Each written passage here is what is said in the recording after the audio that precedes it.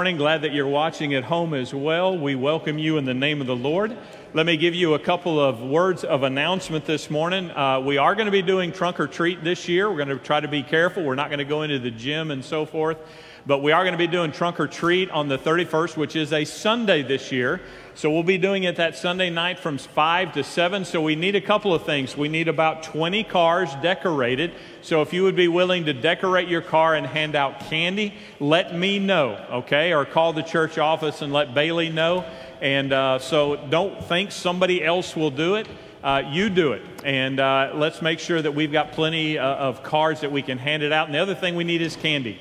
A lot of candy. We will hand out a ton of candy. A lot of our neighborhood comes through here. This is one of the opportunities that we have to really minister to our neighborhood because they're the ones who come, and it lets them just be at our church. So again, that'll be on the 31st. Also, ladies, if you haven't been aware, you can see it in your bulletin. The ladies, you're having a brunch on Saturday at 10 o'clock Saturday morning. That's going to be in the fellowship hall. So if you'd like to be a part of that, you can scan that code that is there in the bulletin or just call the church office and let us know. But we want to encourage you to be a part of that. Let's have a word of prayer. And Pastor, did you forget?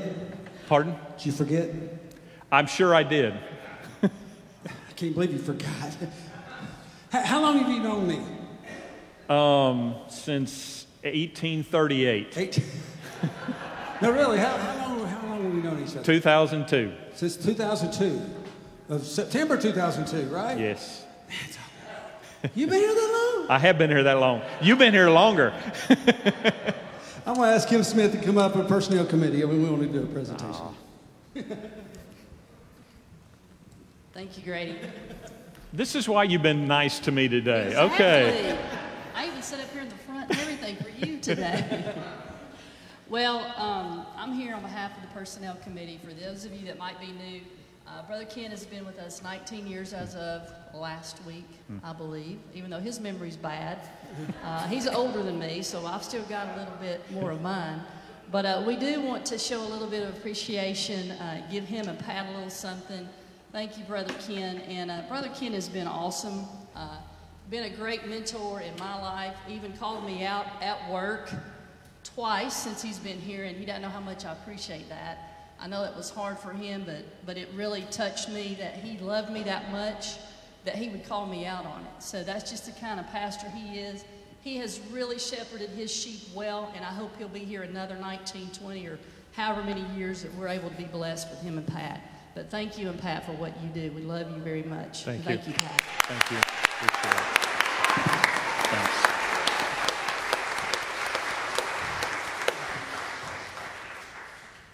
Let's pray together. Father God, we do thank you for those who serve us.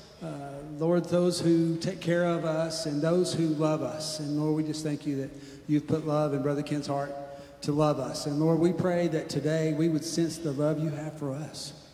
Lord, that we would do nothing else but know that you love us so much that you were willing to give yourself on a cross to pay our penalty. And so, Lord, today as we come, I pray that we would understand that, and the worship that we sing would come from the bottom of our hearts in appreciation for what you've done for us. We pray that these things in Jesus' name. Amen.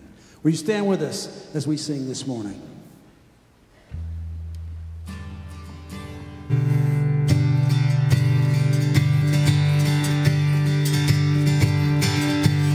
I was buried. I'm in the wrong key. Sorry about that. You were supposed to remind me about that. He was supposed to run.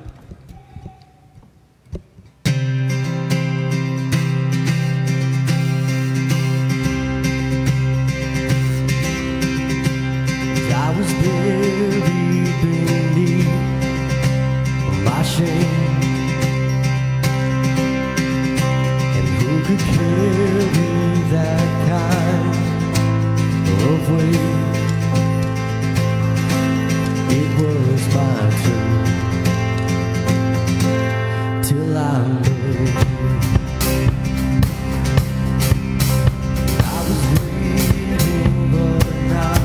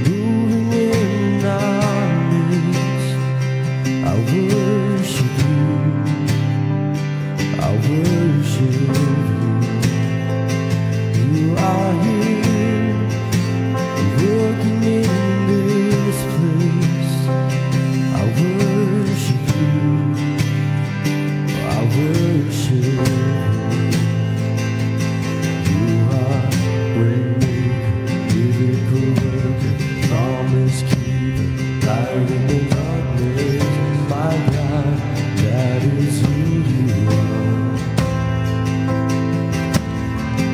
Waymaker, miracle worker, promise keeper, light in the darkness, my God, that is who you are. You are here, touching every heart. I worship you. I worship you. You are here, healing every heart. I worship you. I worship you. You are here, you're turning lives around. I worship you. Oh, I worship you. You are here, you're mending every heart. Oh, I worship you. I worship you, Lord. You are waymaker, miracle worker, promise keeper, light in the darkness. My God, that is who you are. You are waymaker, miracle worker, promise keeper, light in the darkness. My God, that is who you are. That is who you are. That is who you are. That is who you are. Oh, that is who you are. That is who you are. Oh, that is who you are. That is who you are. That is who you are. You are waymaker, miracle worker, promise keeper, light in the darkness. My God, that is who you are. You are waymaker, miracle worker, promise keeper, light in the darkness. My God, that is who you are. Even when I don't see that you're working, even when I don't feel that you're working, you never stop working. You never stop working. Even when I don't see that you're working, even when I don't feel that you're working, you never stop working. You never stop working. Even when I don't see it, you're working. And even when I don't feel it, you're working. You never stop working. You never stop working. Even when I don't see it, you're working. And even when I don't feel it, you're working. You never stop working. You never stop. Waymaker, miracle worker, promise keeper, light in the darkness. My God, that is who you are. You are the waymaker, miracle worker, promise keeper, light in the darkness. My God, that is who you are. Oh, that is who you are. That is who you are. That is who you are. That is who you are. Oh, that is who you are. That is who you are. That is who you are. That is who you are. Waymaker, miracle worker, promise keeper, light in the darkness. My God, that is who you are. Waymaker, miracle worker, promise keeper, light in the darkness. My God, that is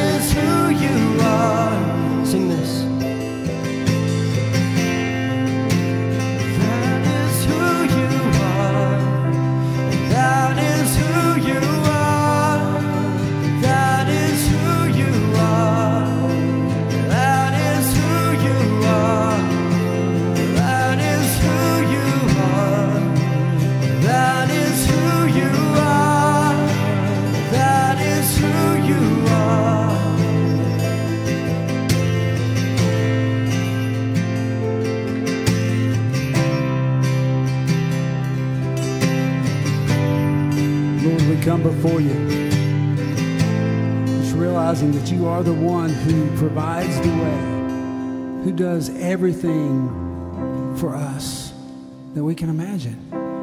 Lord, you provide the things that we need in our lives. You work in our lives to accomplish the things that you need to see done on this earth. And Lord, so many times we don't listen and we don't obey. But Lord, you're still the one who's going to help us to get through those times, to use us, to work in us and make a way. Lord, you made a way for us when Christ died on the cross for us. But Lord, we are here today with praise because he went into the grave, but he didn't stay. He's alive today and reigns and lives in each and one of us. So Lord, we praise you for that today. May we give you glory and praise because you so richly deserve it. In Jesus' name we pray. Amen. Y'all remain standing.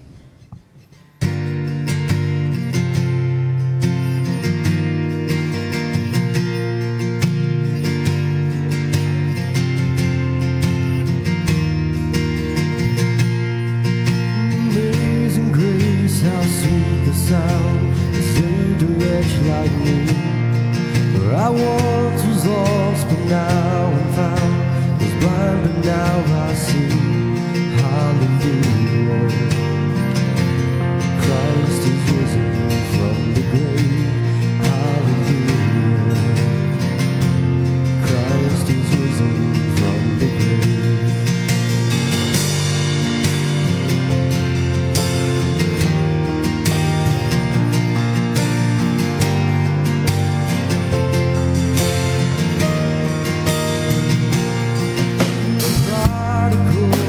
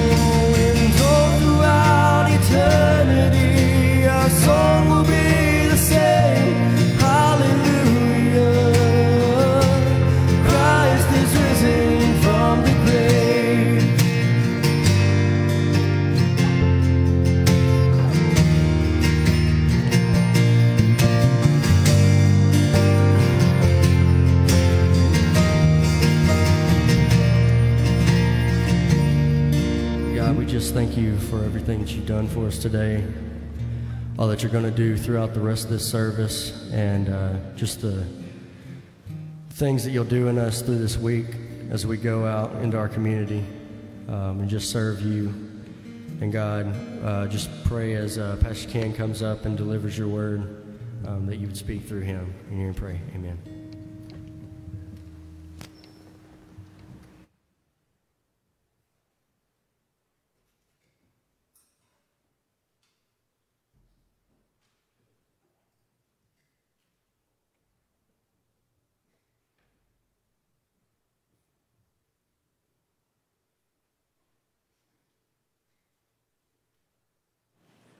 Let me say just before I get started here, you can go ahead and turn to Genesis chapter 3. That's our text this morning. We'll be looking at verses 1 through 19 as best we can. There's so much here that I can't really cover as much as I would like. But just let me say this has been, for me and my family, a great 19 years.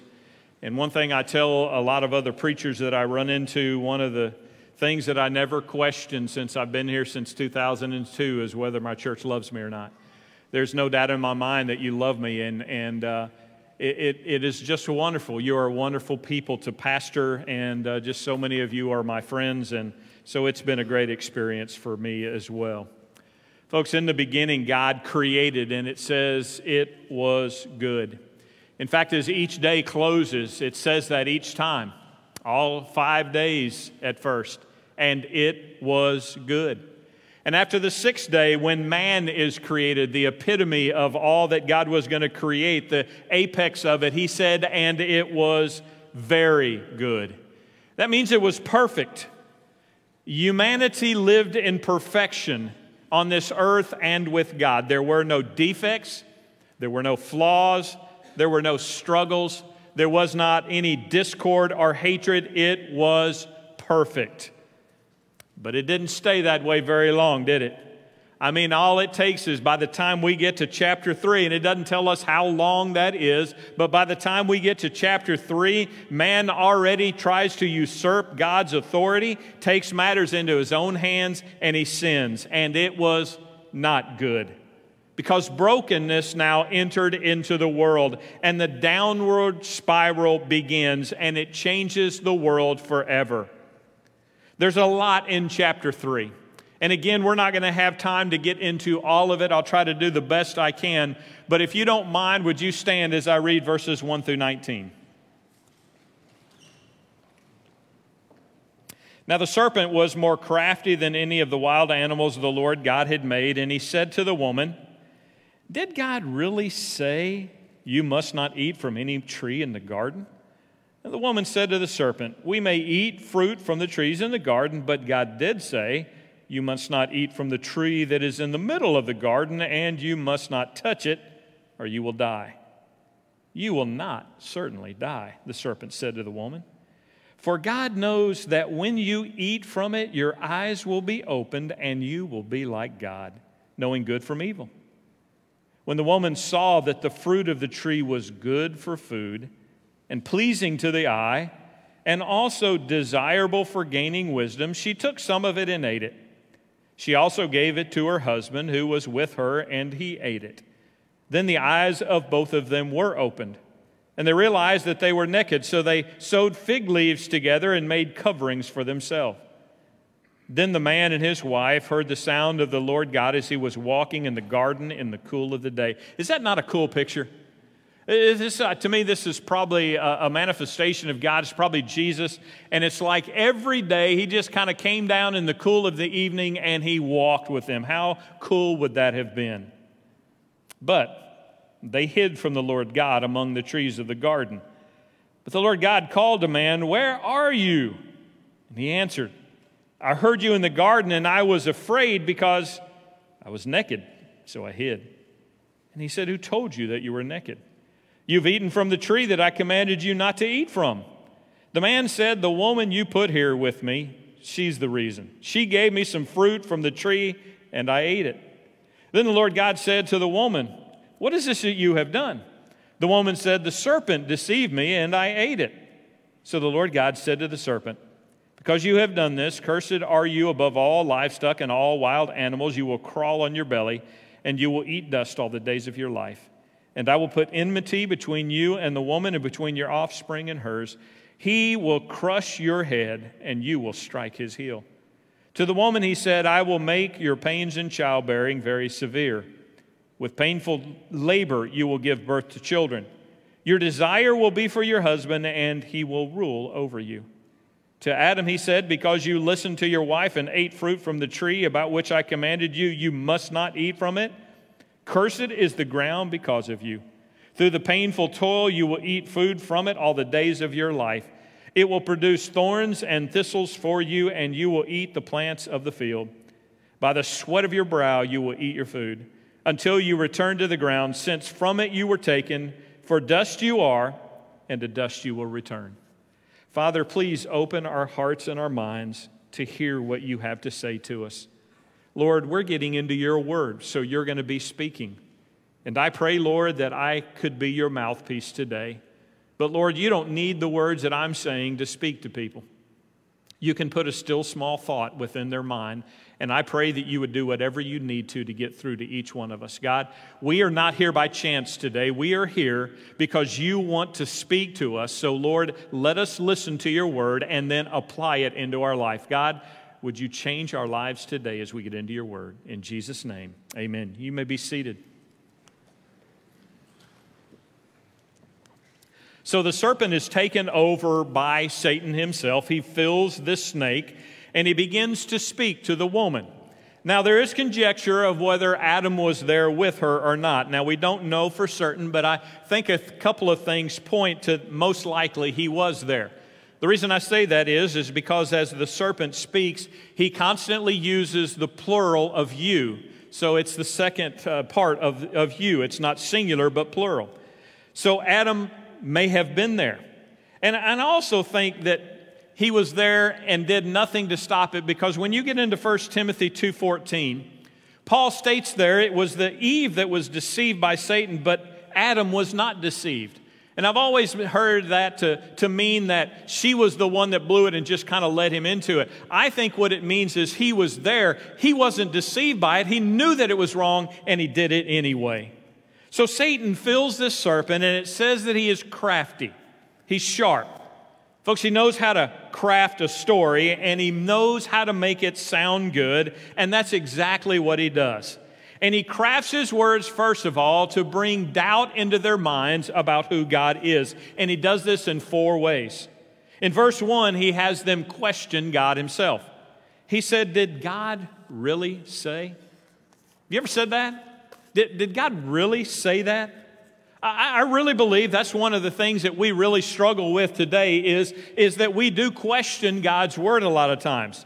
We read it and we look at it and we say, well, is that what it really means?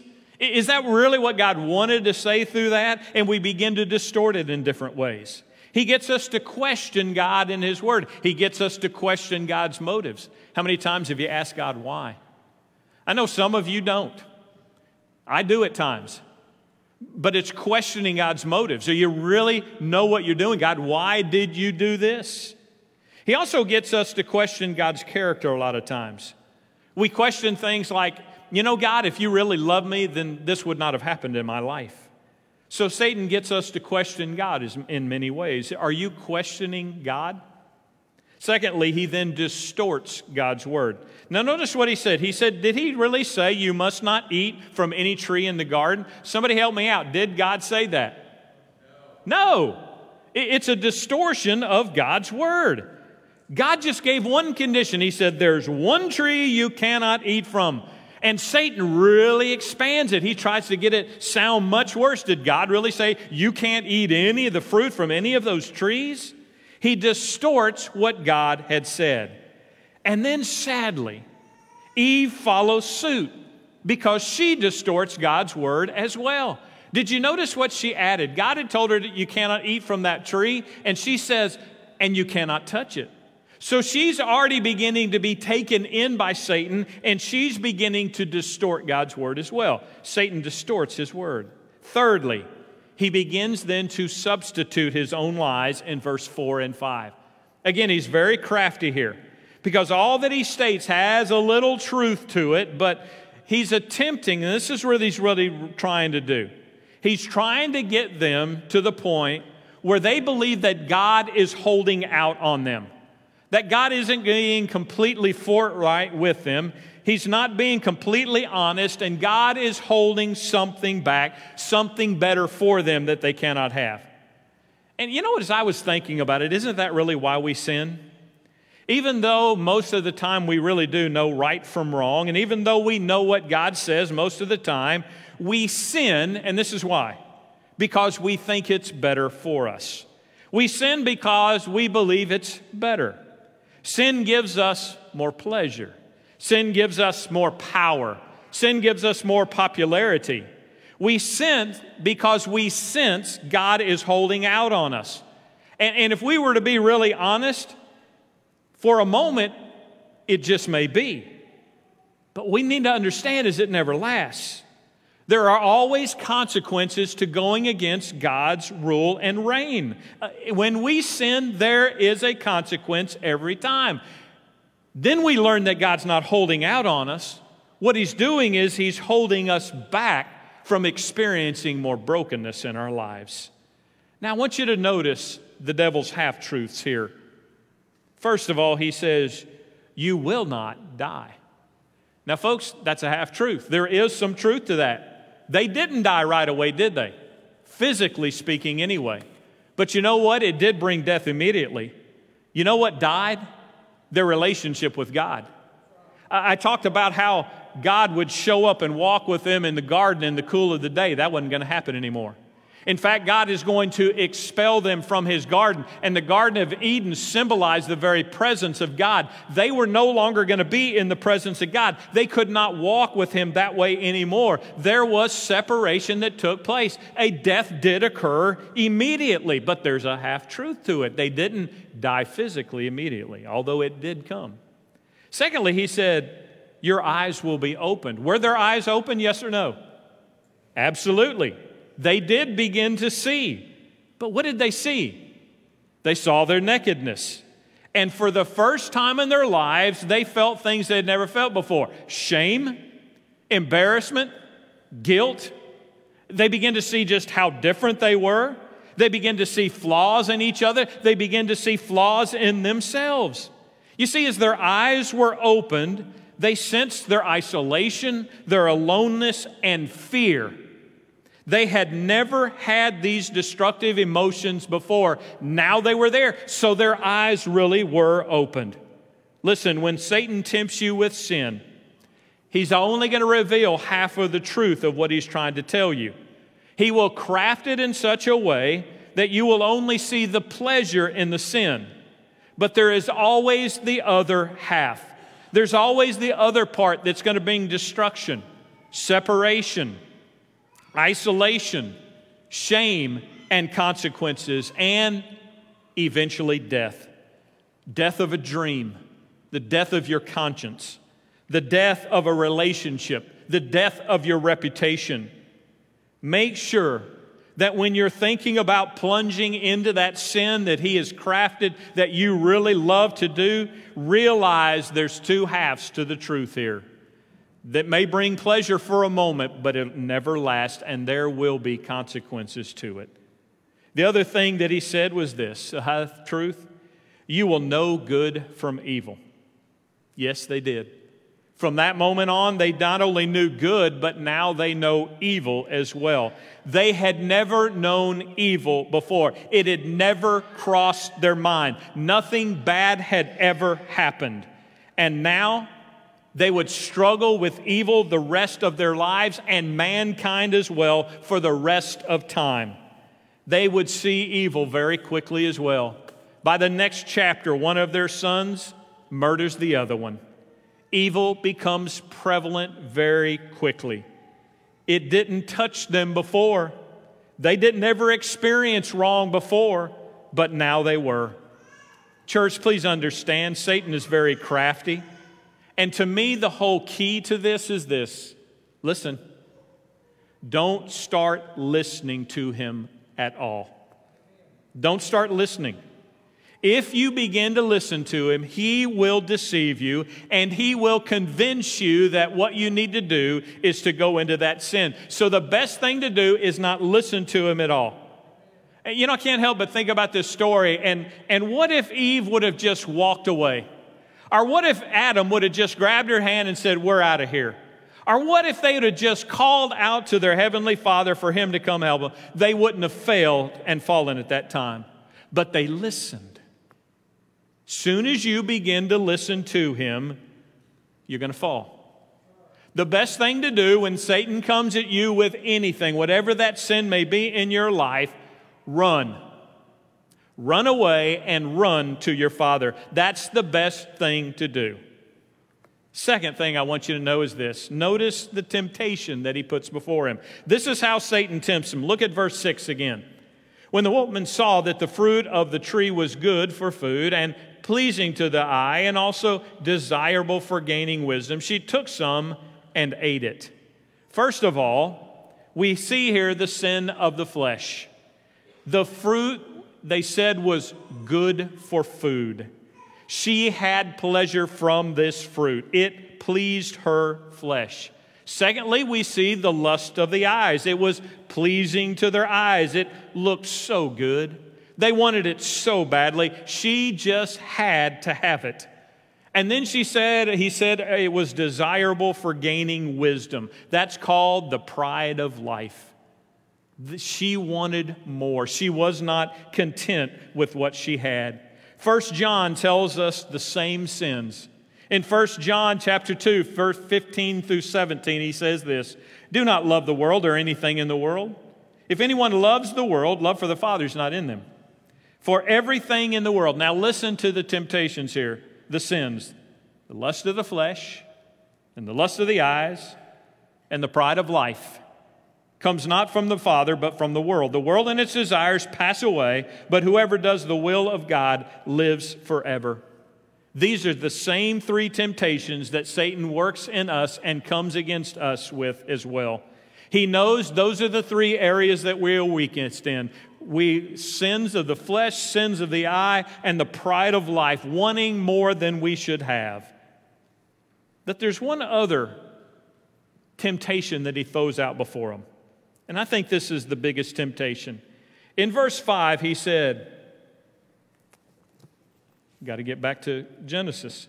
In verse 5, "For God knows that when you eat from it, your eyes will be opened and you will be like God." Deep down, that really is what we want. We want to be our own God. We want to be the decision maker in our life. We want to determine what is best for us. We want to be the one in charge. We want to sin when we want to sin and how we want to sin. We want control over the heart of our life and over our life. Isn't that the sin that Satan had? He was kicked out of heaven because he wanted to be God. He wanted to sit on his throne. And we still do the same things today. But folks, listen to me. Did you realize we were not created to be God? We are usurping the authority, the order of things. He is God and we aren't. We were not created to run our own lives, but to receive our life from our relationship with God. But when we take over, we foul it all up. When we take over, we mess it up. And not just in our lives, but in the lives of those who love us as well. A simple truth. Let God be God and you be you. Don't try to be God. You are not created to be God. He is God. The third thing I want you to notice is what sin does, what it brings. Number one, in verse 7, it brings a cover-up. What did they immediately try to do once they realized that they were naked? They sewed fig leaves together to cover themselves. And that's what we do as well. When we sin, we immediately begin to cover it over. We attempt to make sure that no one else knows it. We attempt to hide it from God just like they did. Listen to me, when God came in and said, "Where are you?" Did God know where they were? Absolutely. What is it that you have done? He already knew. He saw them do everything. He's trying to build a relationship again already. But He sees we cannot hide our sin from God, but we try to. And we try to justify it and we try to excuse it. You remember the Watergate trial, for those of you who are old enough back in, still living in the 70s? Back then, you remember what President Nixon really got in trouble for? It was the cover-up. It wasn't necessarily that they did what they did. It was the cover-up that really got to him. And that's what gets us as well, the cover-up, trying to cover our sin up. Secondly, we hide our sin. They immediately hid from God, thinking that they could hide it from Him, and they couldn't. And for the first time in their life, they felt shame and guilt and fear. And it led them to try to hide what they had done. They thought that they could keep it from God. And again, we try to still do that today. And not just from God. I think we try to do it from each other as well, especially church people. When we come here, we dress nicely and we want to look the part, and we don't want anyone to think there is something wrong in our life, something deceitful, something wrong, some sin in our life. But listen to me, every one of us does. We all sin. Why do we try to hide it from each other? We all realize that we all sin and we cannot hide it, but we try anyway. But you know what hiding our sin does? It just brings greater shame. It brings greater guilt. It brings greater isolation. And eventually, what hiding our sin does is it stops intimacy between us and God, and it prevents intimacy between us as people of God as well. The best thing to do when we sin is not hide it. It's immediately confess it to God, but also have those people in your life that you can go to and confess it to as well, saying, this is where I'm struggling. Would you pray for me? And again, we don't have to do that in front of the church unless God asks you to do that, but we do need those people in our life that we can go to and we can confess it. Quit hiding your sin. And the third thing that happened because of their sin, the blaming began. Now, who did Adam blame for what happened? Eve, right away. He blames Eve. Now, remember when she was first created, man, he was wowed by her. He was amazed. He was mesmerized and so appreciated that he now had this helpmate, one to come alongside of him. But now he's saying, she's the one who gave me the fruit. It's her fault. In other words, there's now a distrust and a distance between them that was not there anymore before. There's a separation. They begin to find faults with one another. It's not his fault, it's hers. But he blames somebody else, doesn't he? He blames God. The woman you gave me. Now, I don't know if he emphasized it like that or not, but he's pointing his finger at God and said, God, I'm not the one to blame here. You're the one who created her. If you wouldn't have put her with me, this would have never happened. I'd have never done that on my own. He begins to blame God. God's the one that messed up. Don't we love to blame God? Our world is one that, nobody ever talks about God until something bad happens, and then all of a sudden it's God's fault for what happened. You're the one who is to blame, and we do it in our individual lives. We love to blame God for the messes that we create in our life. Like, God, the reason I'm sinning like this is because that's how you made me.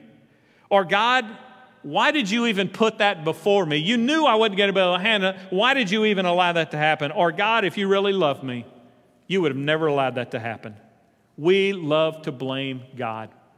So Adam blames Eve, and he blames God, and then who does Eve blame? The serpent. He's the one who deceived me. Poor serpent didn't have anybody to blame. He just took the brunt of it. But let me ask you this. Who was to blame for Eve's sin? Eve. Who was to blame for Adam's sin? Now don't answer this one. Who's to blame for your sin? You are. Who's to blame for my sin? I am. You know what? We need to quit passing the blame. And we love to do that today. Everybody, there's always got to be somebody to blame for anything that happens. We like to blame our parents. We like to blame our upbringing, the circumstances, our environment that we're in that has caused us to be like who we are. No, please hear me here. Take responsibility for who you are and what you do. Quit the blame game. And the last thing that sin brought were consequences. The serpent was now going to crawl on his belly. Undoubtedly, the serpent had legs before this. Doesn't have any more. He's going to be in the dirt the rest of his life. There's going to be enmity between him and man. And then woman, she's going to have pain in childbearing. You know what? I have a feeling that when you ladies get up into heaven, you're going to look for Eve and you're going to slap her. It's her fault.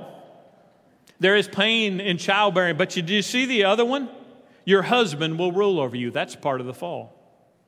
Then the man. He's going to work, but it's not going to be as easy. It's not going to be a joy any longer. There's going to be toil. There's going to be strife. There's going to be all kinds of things happening that it just never seems to work out. And it's funny how men, we try to build our self-respect and self-esteem on what we do. And so often our work is so hard and we feel like a failures and then we don't feel good about who we are. It's funny how all this works. There are consequences to sin. Folks, all of the brokenness in the world and in our individual lives started right here with Adam and Eve. Because they fell from God and fell into sin, they have now passed on their sin nature to every one of us. But what I love about the story, and I wish we had more time to get into it, God was already ready. And He already sets in motion a plan of redemption, of restoration, and forgiveness, even the moment they fail. Did you notice what it said here? He said He will crush your head and you will strike His heel. That is a foreshadowing of Jesus Christ on the cross. Satan thought he won. He nipped at his heel. He bit his heel. And Jesus died on the cross. But then He rose again. We sung about it today. And He was going to crush Satan because He rose from the dead.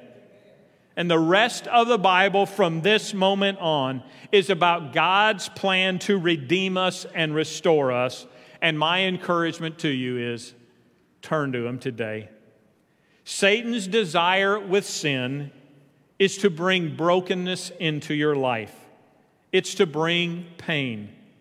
So don't buy into his lies. Let's pray.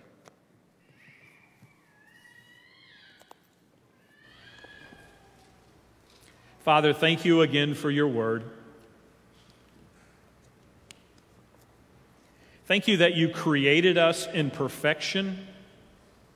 And God, thank you that through Jesus Christ and His shed blood, that perfection can come back. Not that we will be perfect here, but we will one day. And Lord, we thank you for that. Thank you, Lord Jesus, for crushing Satan on the cross and in the resurrection, the empty tomb. Thank you for what you've done for us. But God, we stand before you fallen. We stand and we sit before you as people who sin, and we choose to sin. It's nobody else's fault, it's our fault. We choose to do it.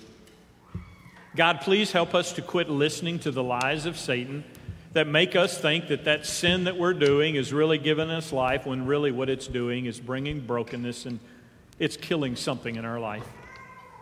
Lord, you don't tell us not to sin because you want to take our fun away. You tell us not to sin because you don't want us to be broken people. And the more we sin, the greater the brokenness comes.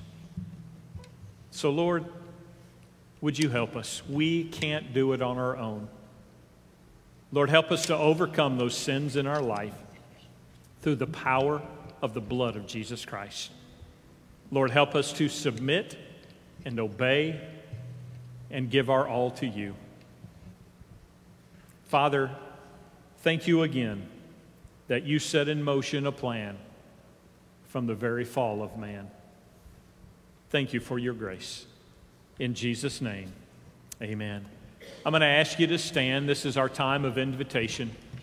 Maybe something's gone on in your week and you just need to pray about it. That's what the altar is for. Maybe you even want to grab the hand of your spouse or have somebody else come with you and say, would you come down in the front and pray with me? Others of you, maybe you need to make a decision. Maybe you've never received Jesus Christ. The altar is open. Grady and I will be down here to receive you, and we can tell you about a relationship with Jesus Christ that you can have that will change your life, that will bring forgiveness into your heart. Whatever you need to do, the altar is open for you. As we sing, you come. Just kind of want to reiterate a little bit of what Pastor Ken had said.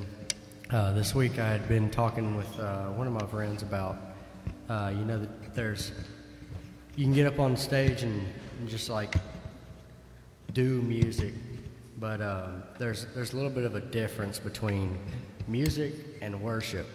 And we got to talking about how, music is pretty much just like a performance, and worship is like an offering. So when we come in here and we really haven't like prepared our hearts to come in and to worship, we're really just doing music. You're just coming in here and you're reading what's on the screen. Words are coming out of your mouth, but you're really not giving everything that you have to God. And it's kind of the same for me as it is for everybody else, but I want everybody to be in the spirit of worship right now and not just being able to perform music. I want everybody to truly bring everything that they have to God right now and actually worship. So with that being said, the song we're going to sing is called I Surrender.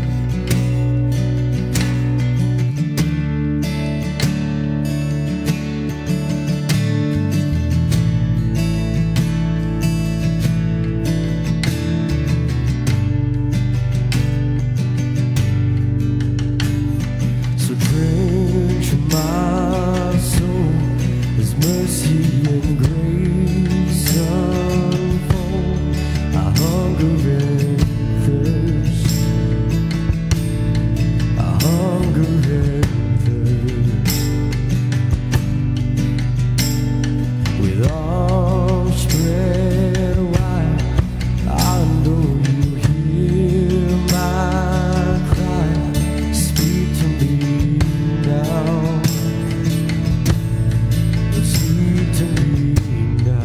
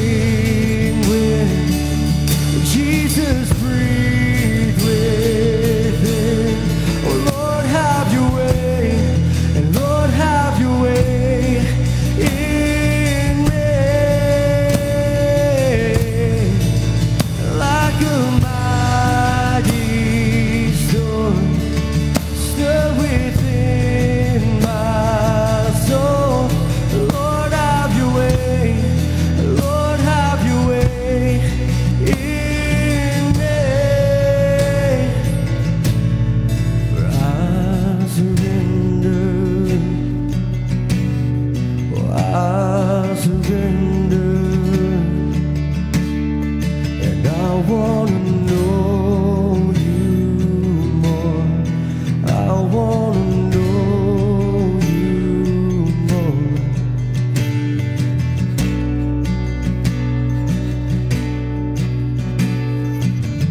As we close this morning, Preston, I'm going to ask if you would lead us in our benediction prayer. Again, I do pray that that would be the attitude of our heart, that we would surrender everything that we have and all that we are to Him. So as we close this morning, let's go with God. And let's go to share Him with others as well. Preston. God, we love you so much, and just thank you for this morning. Thank you for your forgiveness that you offer us, God, where we can come and surrender and confess and find healing. Your word is truth, and we see it even at the beginning, Lord, in the garden. And we crave to be reconciled with you, God. We want to be walking in truth with you, Father. Just lead our church. Thank you for our church, and we give you all the praise and all the glory. In Jesus' name we pray. Amen.